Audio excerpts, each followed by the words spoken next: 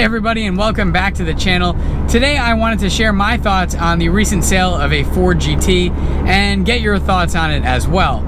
So if you're into cars at all, you probably know at least a little bit about the new Ford GT. You know that back in 2016, Ford had created an application process that you had to apply in order to get an allocation for a new Ford GT. And that created some deal of controversy because people didn't think that you should have to apply to buy a Ford car the same way that Ferrari vets their customers in order to get, you know, their high performance models like the LaFerrari, the TDF, whatever. Anyways, Ford had originally allocated 500 cars, wound up turning into a 4-year run of 1,000 vehicles. The first 750 are all allocated at this point, and there will be another application process in the next few months for the final 250 car run.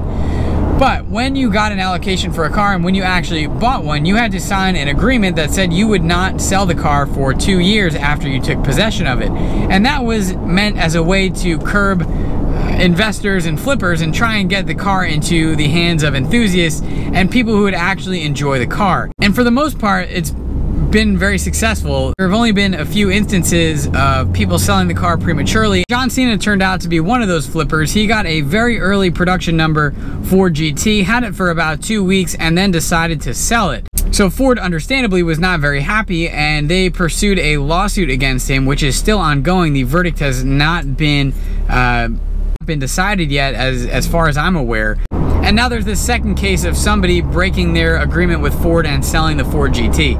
So the story of this one goes that the owner is an older guy who owns a lot of car dealers.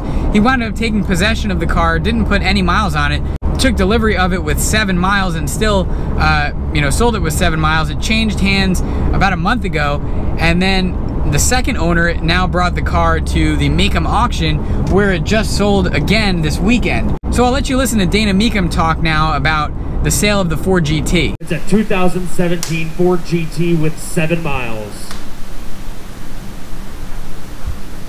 Ladies and gentlemen, I want you to just be assured to bid on this car, bid openly, feel comfortable.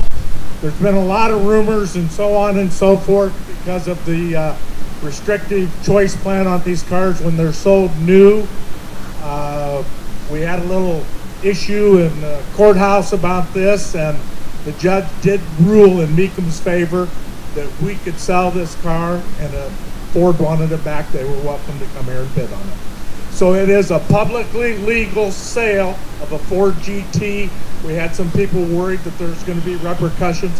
There's no repercussions with this car. It's already been tested in court. You bid on it, you buy it, it's yours. It's America. You can buy and sell what you want. Hey. So it seems like the initial contract that Ford made people sign may not have been initially as robust as it is now. Since this whole John Cena thing happened, the contract is a lot more strict and makes sure that nobody is going to be able to flip the car. But for the first year and for the early model runs, it seems like Ford had some issues with the contract they put together. But regardless, that's besides the point, because people who are flipping it really, you sign a contract, your word should mean something, whether it's technically legally binding or not. I mean, you signed your name on the dotted line saying you weren't gonna sell the car for 2 years. You should at least have enough integrity to follow up on your word. But it seems like, people are not really honoring their word, and I think that's pretty sleazy of the initial owner, and then again for the second owner to go ahead and flip the car.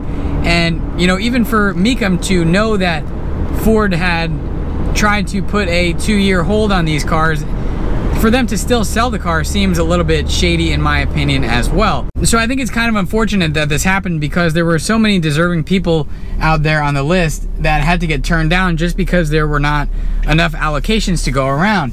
But when people like this come through and just clearly don't care about the car at all and just want to try and flip it and make a quick profit, it kind of takes away from the people who actually wanted to enjoy the car. I think the only thing that was kind of cool and interesting that came out of this was the fact that the Ford GT sold for $1.8 million, which is kind of cool to see that it's appreciated to the point where it's almost an instant classic, and from a value perspective is on the same level as like a Porsche 918 and a McLaren P1. So I think that is pretty cool.